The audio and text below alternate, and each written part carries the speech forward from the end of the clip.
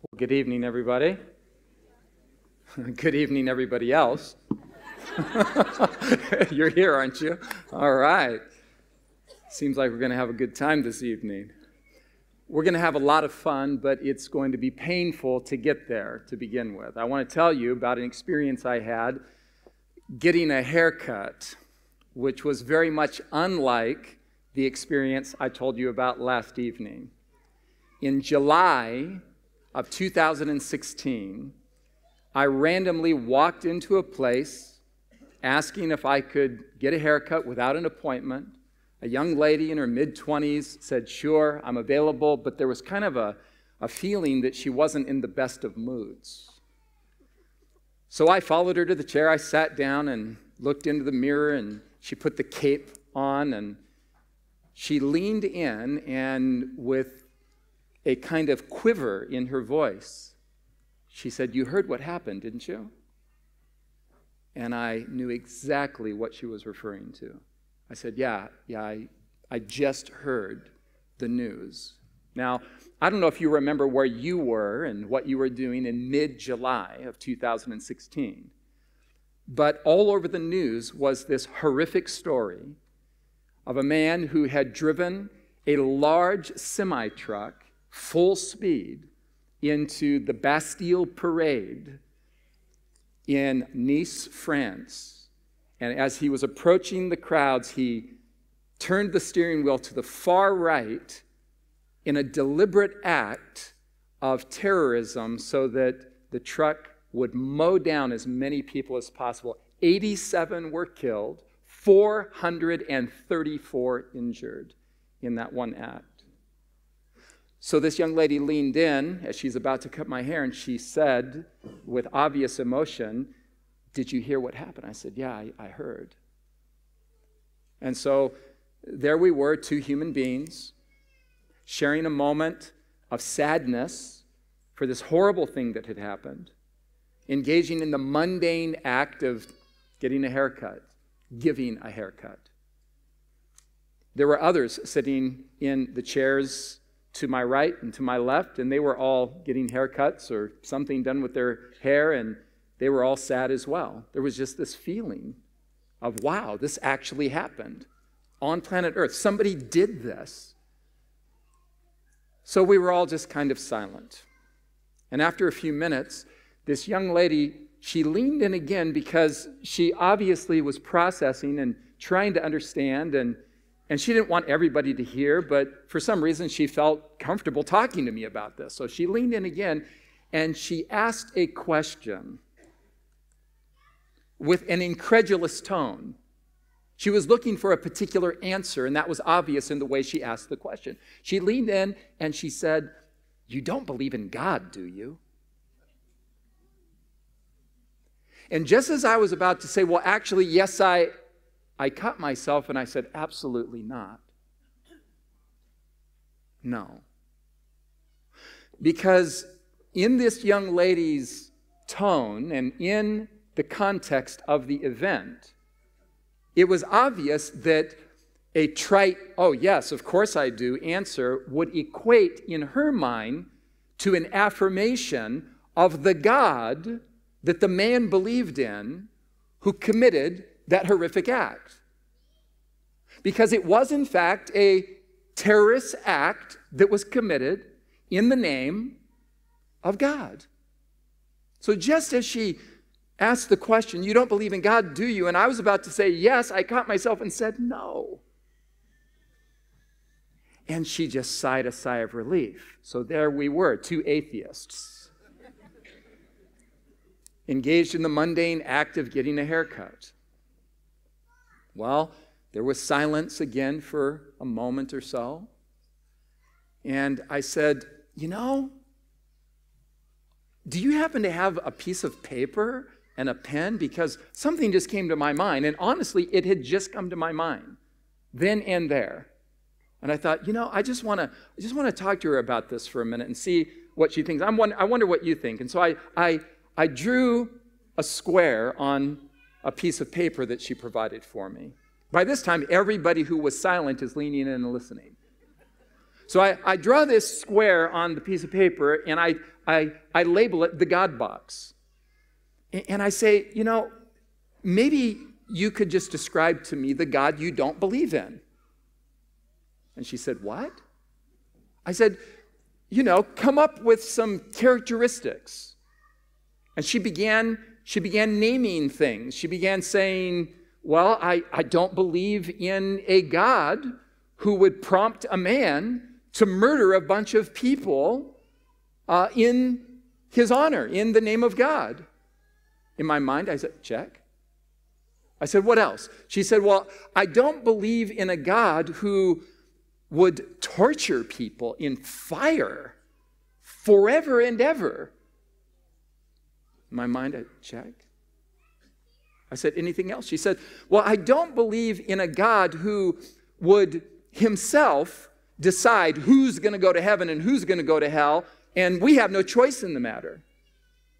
In my mind, I check. I said, anything else? She said, well, I don't believe in a God who would prompt people to strap explosive devices to themselves and walk into abortion clinics in the name of Jesus and threaten to blow people up. I said, check. Do you see where I'm going with this? Everything that this young lady is describing is precisely what I also happen to not believe in. So I said, I share your atheism precisely. Everything that you've described, I don't believe in. But then I said, is it possible that God might exist, however, outside of the God box? And she said, what are you talking about? I said, well, what if God himself is an atheist? She said, you're playing with my mind at this point, aren't you? I said, no, think about it for a minute. What if God himself doesn't believe in the God that the man believed in who committed that act? She said, what do you mean? I said, well, imagine this. What if God is the exact opposite of everything you and I don't believe in? What if God shares our unbelief system in him? What if God is nothing like anything that you find yourself repulsed by that is done in the name of God? I said, well, let's be specific. What if a God could exist? And I'm not saying he does. I'm not trying to convince you of anything. I'm simply asking a question. What if a God could exist who is perfectly just and kind and merciful and loving and would never do the kinds of things that you and I both agree God shouldn't do? I said, I'm not asking you to believe in this. I'm simply asking you, if a God of perfect love could exist, would you want him to? And she said, well, yeah. I said, well, I don't think you're an atheist. And neither am I. At best, we're agnostics. But we're not really even agnostics, because you and I share an unbelief system in which we have pushed back on everything ugly that is done in the name of God. And somewhere in our hearts, we long for the existence of something better than everything this world seems to offer in the name of God. So I'm going to suggest to you this evening that most atheists aren't atheists because they don't believe in God. Most atheists are atheists because they don't believe in that God. So it's not really, for most unbelievers, a question of God's existence that's on the table. It's a question of God's character that is on the table. If questions regarding God's character can be resolved, the question of God's existence is a very easy and small next step. In other words, let me put it to you this way. If a God of perfect goodness and love can be cogently coherently described to most human beings, and then you pose the question to them, would you like for a God of that sort to exist if such a God could exist? Most people I found would say, well, yeah, I'd be an idiot not to. Of course, I would want a God to exist who is nothing other than perfect goodness and love and justice and mercy. So what we're saying here is something along the lines of what another young person said to me many years ago. This was a young lady who said, I can't believe in God, describing her atheism. See if you can track with the sentiment here. She said, I can't believe in God because I have moral standards that he doesn't meet. Okay, this is what we might describe going all the way back to the French Revolution. This is what we might describe. This is, in fact, what the history books have described as protest atheism. Protest atheism. An atheism that is protesting characteristics in God that are untenable, that are irrational. The most simple example would be eternal torment. The doctrine of eternal torment has produced more atheists than any other philosophical, theological thought process that has ever come into existence. There are more people who have said, I don't believe in God because of that doctrine than any other cause. Charles Darwin's Origin of Species came much later than the French Revolution. And yet atheism was born to the scene of Western civilization with the French Revolution. Essentially, what happened in the French Revolution is people rose up en masse against the church and said, if God's like that, I don't believe in God. Listen carefully. If God's like that, I don't believe in God. Which, of course, opens up the possibility that if God's not like, what am I about to say? That, then maybe I might believe. Are you tracking with me this evening? Okay, so when this person says to me, I can't believe in God because I have moral standards he doesn't meet, what this person means is that popular religion, as I have encountered it, represents a low moral standard, and my standard's higher than that. I believe that people should be treated better than the church treats them. So I've pushed back on God because of what's been done in God's name. This is what we might call protest atheism. These are not individuals who have studied microbiology. They're not committed to Darwinian evolution. They're not going to have a conversation with you that would make sense out of the 3.9 billion year ago Big Bang, and they're not going to describe to you cosmology and the entire process of evolution. No, what they're pushing back on is bad religion. They're pushing back on misrepresentations of the character of God that have made God and religion in general distasteful to them. And so we're experiencing in Western civilization a phenomenon that is being described, at least in this book by James Emery White, as the rise of the nuns. And the nuns are individuals who are checking with increased numbers in answer to the question on various legal forms and the documentation that we all encounter going through life where you have to answer questions. What is your religious affiliation? And more people are checking none. I don't have any religion. In other words, it's a kind of quasi-atheism that isn't clearly nailed down. It's not so much that I'm against God as it is I'm against that. Whatever that is that I was raised and taught to believe, that if I don't believe that, then I'm not a believer. So I don't believe that, so I guess none.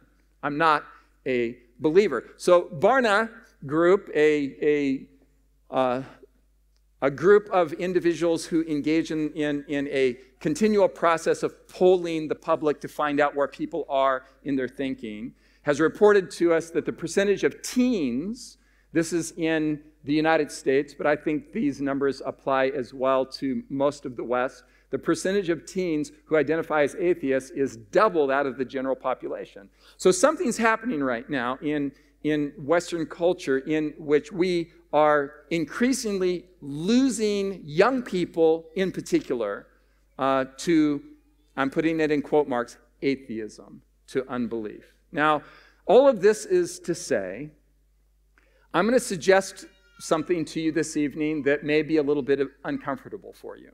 But I'm just going to ask you to roll with it for what it's worth.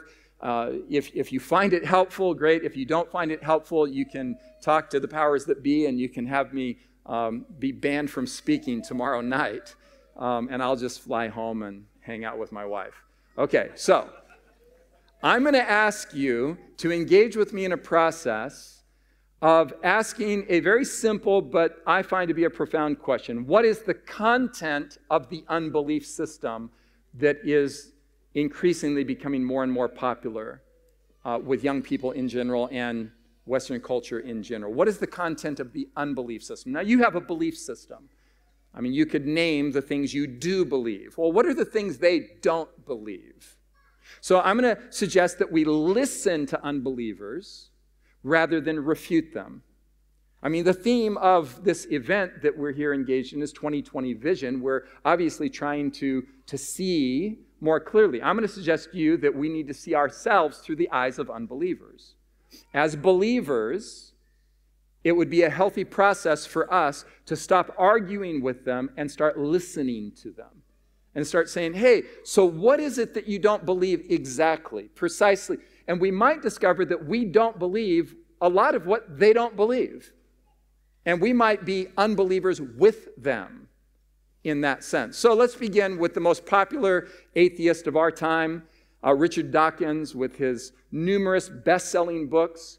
Tongue-in-cheek, to make a point, he says, an institution, speaking of the church and the Catholic Church specifically, he says, an institution guilty of inquisitions reaching back into history, protecting child rapists, which we've all seen in the media over the last 10 years or so, homophobia, misogyny, has moral authority.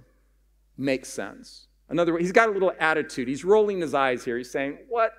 Seriously, you want me to believe that? You want me to believe, as a thinking person, Dawkins is saying, you want me to believe that this massive, colossal institution called the church that has engaged in these kinds of things down through history, and it's all documented, it's right there for anybody to read, an institution that has that kind of reputation and that kind of history, you want me to believe that thing has moral authority to tell me how to live my life?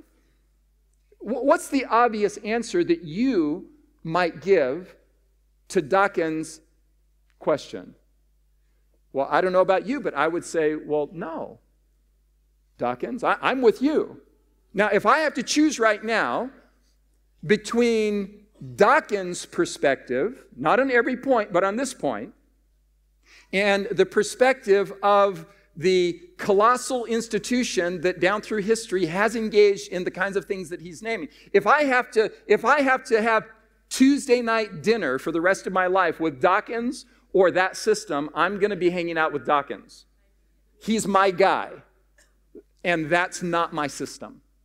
So far, I'm sharing the unbelief system. What about Taylor Schilling? This young lady is the star of Orange is the New Black. It's a very popular television show in the United States. I don't know if it's over here or not, but she is somebody who is a popular actress, but she is a thinking person who was interviewed about her unbelief system. The journalist just asked, do you believe in God? And she said, no. Well, the journalist went a step further. Okay, so what exactly does that mean? And this is how she described her unbelief system. I wonder if you resonate with her or if you would find yourself disagreeing with her.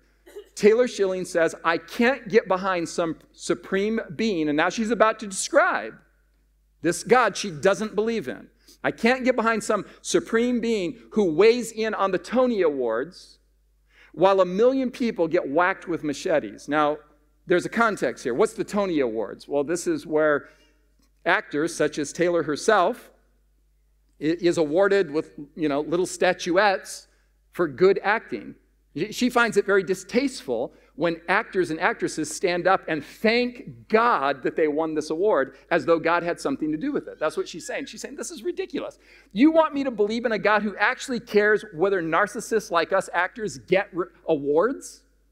While stuff like what just happened in Rwanda, this is going back a few years, takes place?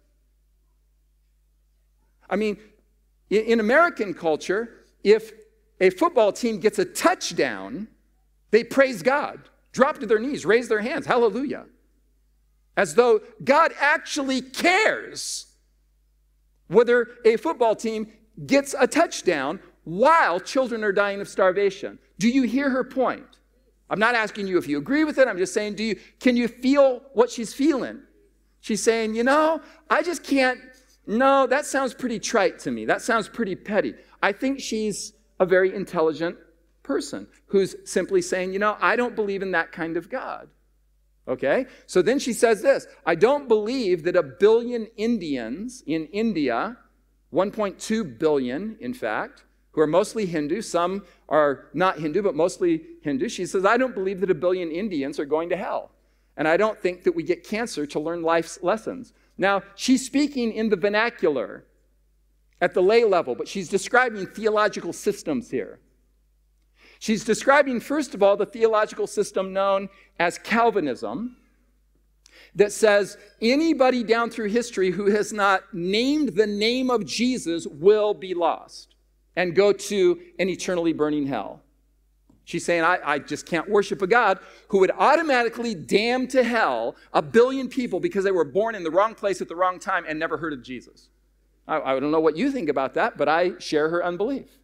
I don't believe in a God like that either. And she is describing another theological system when she says, I don't believe that we get cancer to learn life lessons. This is Calvinism. This is Reformed theology. This is what's called determinism. This is what almost all Christians believe. That when something bad happens, like cancer, for example, it's the will of sovereign God for some purpose. Maybe to convert your Aunt Mary, or maybe to teach you something and build your character. That's why it happened. I mean, we sang about it tonight in one of the songs. He gives and takes away. He gives and takes away. Not to slam the song, but that's bad theology. That's quoting in the song the sentiments of Job's wife, when we know by reading the story that Job's wife has bad theology. That Job himself pushes back on the verse in that song that we just sang together. Determinism or sovereignty theology shows up throughout Christianity, throughout Islam, and it's the idea that Taylor is pushing back on. She's saying, I don't believe that God orchestrates evil things to happen to people, like cancer. Or in the Calvinist belief system, if a little boy or a little girl is sexually molested, for example, the general answer is it's the will of God, because God is sovereign over all. And here's the basic reasoning. If something happened by virtue of the fact that it happened, it must be the will of God. Because if it wasn't God's will, it wouldn't have what? Happened. Taylor says, I don't believe that. Now, for those of you who are Seventh-day Adventists, you happen to hold to a belief system that is the diametric opposite. Whether you know that's your belief system or not, whether you've thought it through or not, if you dig into what you as a Seventh-day Adventist are supposed to believe, you are a free will theist. You are not a Calvinist. You do not subscribe to determinism. You do not believe that people get cancer to learn life's lessons. You do believe as a Seventh-day Adventist that once cancer occurs, that God will extract all the good he can out of it, but you don't believe that God is the one who orchestrated the bad event. So Taylor has an unbelief system, and I happen to share it. She's my girl. I can hang out with her. I can spend time with her saying, hey, you and I, we have the same basic unbelief system. And she says, I don't believe that people die young because God needs another angel. Now she's talking about another theological system. This is a concept. This is an idea that apparently she was exposed to. She was raised with this idea that God takes children from their parents because he wants them. And that's why your little girl died or your little boy died, because God needed another angel with him in heaven. This is a belief. This is a Christian belief. She has just described a theological system that I would venture to say most everybody in this room would also not believe. So we share her unbelief system. What about Gwyneth Paltrow? She's an atheist, or at least she thinks she is.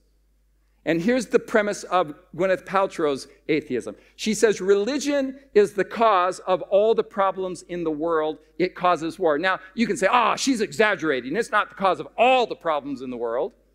Okay, she's exaggerating. I'll give you that. But hear the spirit of what she's saying, okay? She's not a theologian. She's not a philosopher. She's just looking at the world, and she's saying, it sure looks to me like religion causes a lot of problems in the world. So she exaggerates. It causes war. Can you think of any wars down through history that were religiously motivated, or even presently? World War I was religiously motivated. World War II was religiously motivated. Hitler claimed to be a Christian and had the approval of both Protestant and Catholic church leaders. She's not far off. She says more people have died because of religious conflict than any other reason. Again, she might be exaggerating. But take the exaggeration part off the table, and generally speaking, I have a question for you. Is she correct in her general sentiment? Well, I think she is. I think the history books bear out that she is. What about Brad Pitt, who at one point dated Gwyneth Paltrow and 20 other atheists in Hollywood? Okay, I'm going to tell you something about Brad Pitt. He was raised a good Southern Baptist, American, religious, evangelical kid. Well, he became an atheist. What I'm going to share with you goes back a few years. Recently, he's come forward and said, you know what? It was just kind of punk rock for me to say I was an atheist. I'm not an atheist. And right now, and you should pray for him, Brad Pitt is in the process of returning to a faith in Jesus. I don't have time to quote that recent development to you, but this is his unbelief system. This is what he's an atheist about. He says, I was brought up being told that things were God's way. Again, this is determinism, Calvinism, basic, run-of-the-mill, Baptist, evangelical, Reformed theology that comes straight from John Calvin, a little bit from Martin Luther. This is a belief system, which, by the way, if you're a Seventh-day Adventist, that Ellen White critiques in the book Great Controversy, and herself, as a free will theist, pushes back on. So Seventh-day Adventists are not Calvinists, just to be clear here. So when he says, I was being brought up, told that things were God's way, what he means is, I was brought up being told that everything happens for a reason, and it's God's reason. Right? And when things didn't work out, it was God's plan. Now, intellectually, rationally, he finds this unacceptable. Do you find it unacceptable? I find it unacceptable. So I'm with Brad, I'm with Gwyneth, I'm with Taylor, I'm with Dawkins in the unbelief that they're describing. Our sympathies need to move in the direction of unbelief in many regards, rather than against it. He goes on and he says, I don't understand this idea of a God who says, now he's putting words in God's mouth, but this is what he was raised with.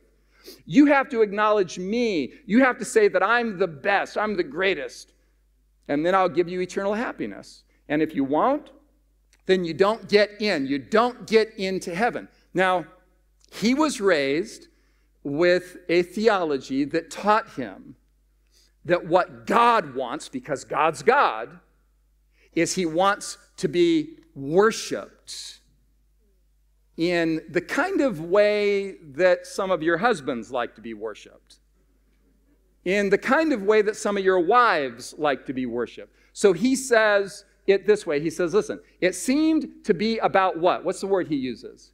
Ego. And I can't see, now track with him because he's a thinker. I can't see God operating from ego. Okay, let me pause right there. Can you? Can you? No, I can't either. So is the biblical mandate to worship God because God is a kind of cosmic narcissist who needs to have his ego petted for all eternity?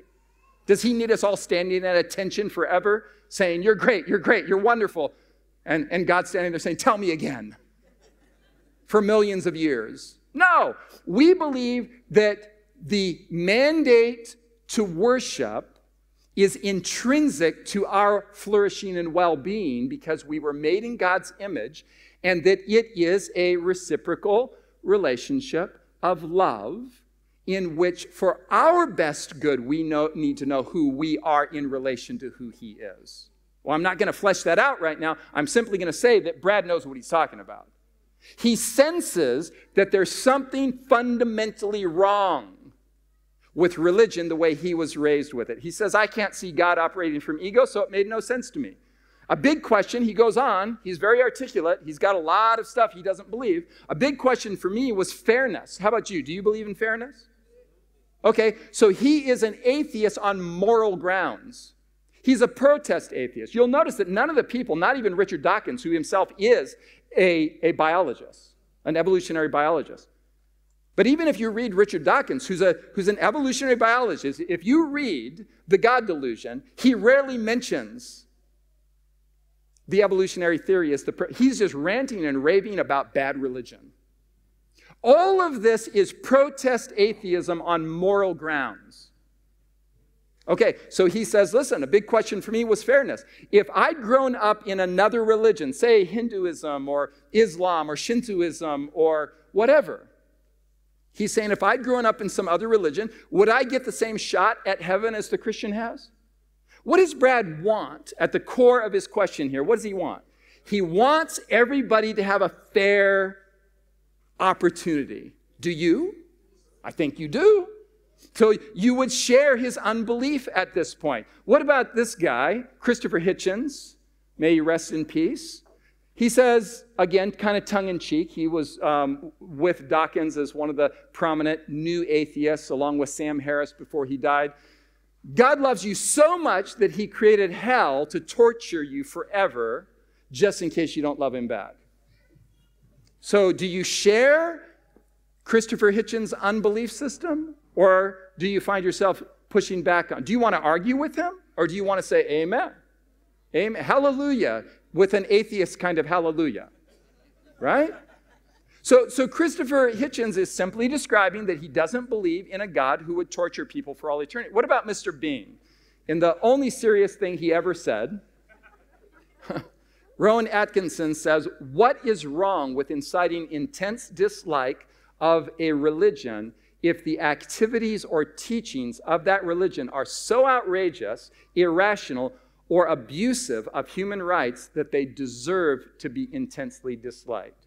He's asking a question. The question is, what is wrong with not liking religion that violates people? To which I would respond, hey, Mr. Bean, let's have lunch. You're a part of my tribe. I agree with you.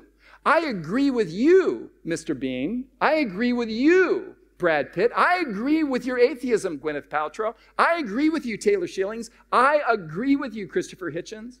I agree with you, Richard Dawkins. I'm getting my hair cut from a young lady and I'm sharing her unbelief. Shouldn't we be empathizing? In many cases, I believe that we should be affirming unbelief rather than arguing against it. Here's the last thing that you and I want to do. The last thing that you want to do is to engage in an argument with a neighbor, a friend, or a family member on the issue of God's existence while ignoring the question of God's character. You don't want to prove through rational argument the existence of God before you have defined what God you're talking about. Because if you simply prove to your friend, your neighbor, your family member, through cogent, rational argument why you believe God exists, you may be proving the existence of a monster. And you don't want to do that So you need to back up a step and say, hey, wait a minute, before we talk about the existence of God, let's talk about the character of God. And if you begin to describe the God that you believe in, and if the beauty of the character of God is so weighty, if you can leave a person kind of breathless with amazement at your God, and then simply say to them, you can see why I believe. I mean, who wouldn't want to believe in the beauty that we've just described? Now, this whole protest atheism thing goes way back to the French Revolution, as I said, and before and after. Thomas Jefferson himself was an atheist who accused John Calvin of being an atheist. Now, this is weird. Now, watch this. This is the correspondence, some of the correspondence that occurred between Thomas Jefferson and John Adams, both presidents of the United States at different times and both political rivals who were best friends. And as best friends, when they were both out of political office, they had this long correspondence that is just so well worth reading. Part of it had to do with religion, and John Calvin was a topic that was brought up. So Thomas Jefferson says to John Adams, I can never join Calvin, that's John Calvin, the great reformer, I can never join John Calvin in addressing his God. Notice the tone, the language, the process of, these are intelligent individuals who are processing reality. Okay, so Jefferson says, listen, I can never join Calvin in addressing his God. And then he says something that you're going to find strange. I find it strange. He says he, that is John Calvin, was indeed an atheist, which I can never be. Was John Calvin an atheist? No, John Calvin was not an atheist. Thomas Jefferson is speaking kind of ironically, and he's simply making a point that comes clear as he goes on. He says, or rather, John Calvin was an atheist, which I can never be. Or rather, his religion was daemonism or demonism. If ever a man worshiped a false god, John Calvin did. He goes on and says this, the being described, note the language carefully, the being described in his, that's John Calvin's 5 points. Just look up on Google Calvinism's TULIP acronym. And John Calvin had 5 theological points, and one of them was limited atonement, that God predetermines who will be saved and who will be lost, and you have no choice in the matter. This is sometimes at the street level called once saved, always saved. And so John Calvin taught that some people would be eternally burning forever and ever simply because God unilaterally determined that they would be so. It would be difficult to bring two ideas together to create a more diabolical monster of a being than to simultaneously hold in your mind, check this out, to hold in your mind, I believe in God predetermining who's saved and who's lost, and you have no choice in the matter. And I believe that those who God predetermines will be lost, he will torture for eternity. Try to bring those two ideas together in your mind, and it's a very difficult proposition. So Thomas Jefferson, as well as John Adams, found it difficult to wrap their mind around it. They said, listen, this is demonic. There's no way I could believe in this God. The being described in Calvin's 5 points is not the God that you and I acknowledge, and notice the language is kind of emotional, adore. People say, that Thomas Jefferson was an atheist. Thomas Jefferson was an atheist in the protest sense. Thomas Jefferson adored the God that he saw in Jesus. The God that you and I adore, the creator and benevolent governor of the world. But a demon, that is, John Calvin worshipped a demon or some kind of malignant spirit. So this is very interesting correspondence between these guys. It would be more pardonable, and this is where the idea of protest atheism comes from. It would be more pardonable to believe in no God at all than to blaspheme him by the atrocious attributes that Calvin gives to God. Can you just process that with me for a minute? Do you hear what Thomas Jefferson is saying? I mean, are you really processing the point he's making? Because if we can get this point, our evangelistic outreach can become far more persuasive and intelligent. If we can have conversations with people in a non-threatening way where we're not trying to just prove them wrong and ourselves right, but we can empathize with their unbelief, and say, you've got a point. This eternal torment idea is so diabolical that it would be more pardonable to believe in no God at all. Atheism is a necessary relief from some doctrines. You can't hold the idea of eternal torment in your mind very long without wanting not to believe it. And so Jefferson simply went the logical next step, and he said, this is completely untenable. I can't believe it. Okay? It'd be more pardonable to believe in no God at all than to believe in the God described by popular Christianity.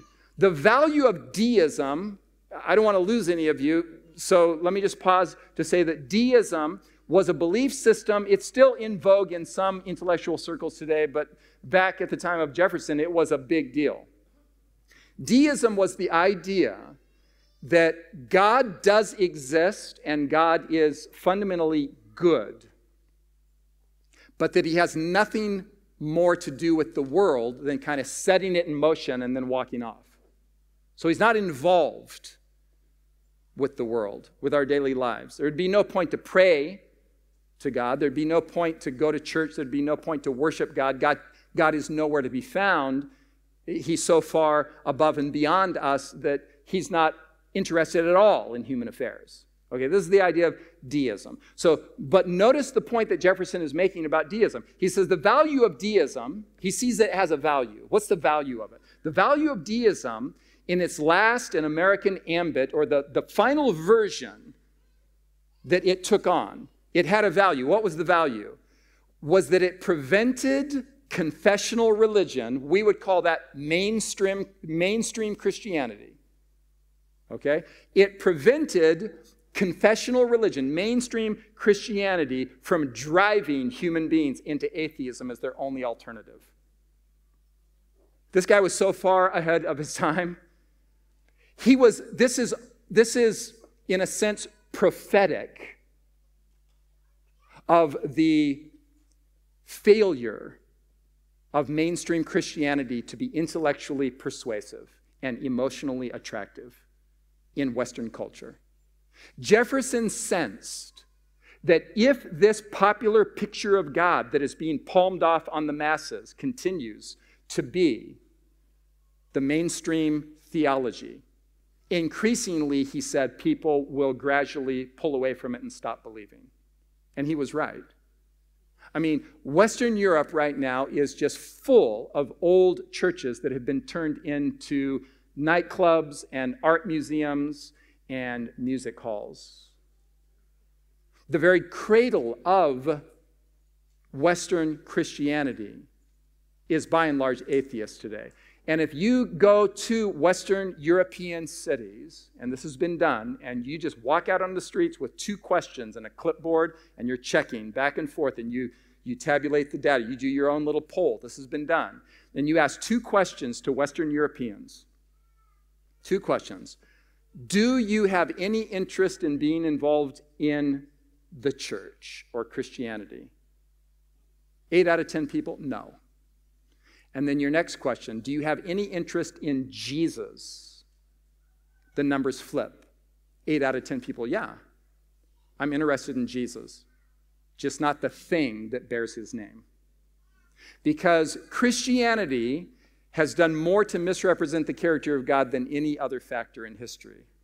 Religion has done more to produce atheists than any other factor down through history. Or let's allow Eugene Peterson, the author of the Message Bible Paraphrase, address us on this point. Eugene Peterson says more people are exploited and abused in the cause of religion than in any other way. You can just pause and think that through and decide whether you agree with it or not.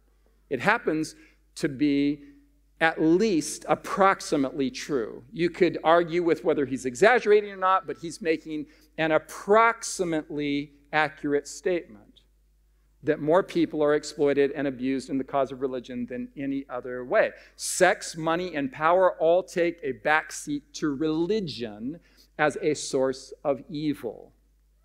Religion is the most dangerous energy source known to humankind. Now, you can just ponder that. You can agree or disagree. The history worldwide of religion-fueled hate, killing, and oppression is staggering. Just read. Read what has happened down through history. Religion without love is the most vicious element in the world. This is where the prophetic voice to our own movement, Ellen White, would come along, and she would say that the most dangerous idea that can ever enter the human mind is that an intellectual assent to the truth constitutes righteousness. And then she goes on to say, this is from the book Desire of Ages, that the God of glory in the person of Jesus Christ was crucified in the name of God. God was crucified in the name of God. Listen, the best place in the world to hide from God is in church. The best place in the world to justify your condemnation of others is to be a part of a religious body that condones your hatred and sanctifies it. And God would seem to agree. God himself, speaking to the children of Israel through the prophet Isaiah, says, "Hear, O heavens, and give ear, O earth, for the Lord has spoken. I have nourished and brought up children, and they have rebelled against me." What form does their rebellion take? Woe to the sinful nation, a people whose guilt is great, a brood of evildoers, children given to corruption. This is the people of God that God is describing. The multitude of your sacrifices, what are they to me? Your religious services. You're going to church and paying your tithe and keeping the Sabbath and having camp, big camp, whatever, singing songs, praise God, stand up, sit down, sing another one. That's the point that's being made here. The multitude of your sacrifices, what are they to me, says the Lord? I have no pleasure in the blood of bulls and of goats. I'm not looking for that. That's not what I'm into. Stop bringing meaningless offerings. What makes religion meaningless in God's estimation? Your incense is detestable to me. Why, God? Why do you have a problem with religion? Your new moon feasts and your appointed festivals I hate with all my being. This is God saying, I hate your religious formalism. Why, God? What's the problem? They have become a burden to me. Why? I am weary of bearing them. This is amazing. When you spread out your hands in prayer, I will hide my eyes from you. And when you offer many prayers, I am not listening. Why, God? It sounds like God is very harsh here. He wants nothing to do with Israel's religious practice. He doesn't want to hear their prayers. He doesn't want to hear their songs. None of it. He says, I hate all of it. Why, God? Because your hands are full of blood. Wash and make yourselves clean. Take away your evil deeds from my sight. Stop doing wrong. And what is it that God means when he says stop doing wrong? Learn to do right. Seek justice. Defend the oppressed. Take up the cause of the fatherless. Plead the cause of the widow. God is saying, I'm more interested in you noticing little boys and little girls who don't have daddies and ministering to their needs. I'm more interested in you taking note of women whose husbands have been lost in war and they're alone raising these children. I'm more interested in you taking an interest in the actual needs of people that are hurting than to sing me songs and pray prayers and go through your religious service. I'm going to summarize Isaiah 1 for you. I hate your religion. Yours truly, God. That's my interpretation. Since, Eugene Peterson did his paraphrase, that's my paraphrase. I hate your religion. Yours truly, God. I don't want anything to do with it, but we can hear God saying, I do want to hear your prayers. I do want to hear your songs. I do love your worship when it's in the context of loving people. Then it's meaningful to me. And so atheism has its rationale. Do you hear what I'm saying this evening? Atheism has its rationale. There are reasons why people don't believe. And yet, God has placed a sense of eternity in the human heart. There's a sense of justice. Listen very carefully now. This is the bottom line that we're coming to. There is a God-given sense of right and good and justice that is the premise upon which Richard Dawkins is an atheist. There is a sense of justice that is the premise on which Taylor Schilling and Brad Pitt and Gwyneth Paltrow, they're all pushing back on God on moral grounds. They are atheists on the fuel of the goodness of the God they don't know. So if they could just get a glimpse of the beauty of the character of God manifested in Christ, they might find themselves saying, now you're talking. I can believe in that kind of God. Because every single one of them is articulating what might be described as a nagging suspicion that while so much of religion has misrepresented the character of God, there is a kind of latent longing that something beautiful might in the end turn out to be true. The girl who was cutting my hair, she was rejecting the existence of God for good reasons. And the moment I said to her, hey, wait a minute, but what if a God of beauty and justice and wonderful self-giving love could exist? Would you want him to? And she said, yes, of course, of course. Creatures are not born with desires, C.S. Lewis says, unless satisfaction for those desires exists. A baby feels hunger. Well, there is such a thing as food. A duckling wants to swim. Well, there is such a thing as water.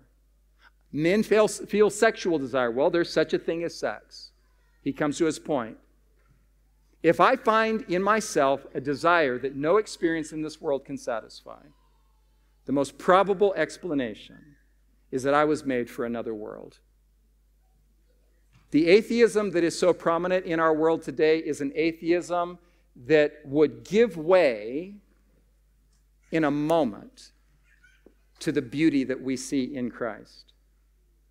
I'm encouraging you, I'm urging you, and myself to take on an evangelistic posture that empathizes with people's unbelief, that listens and says, oh, so that's what we're talking about. I happen to not believe in that God either. And when the opportune time comes, you can step right through the door to describe to them what you do believe. And by the grace of God, what you do believe is so irresistibly beautiful that they will find themselves leaning in. Thank you.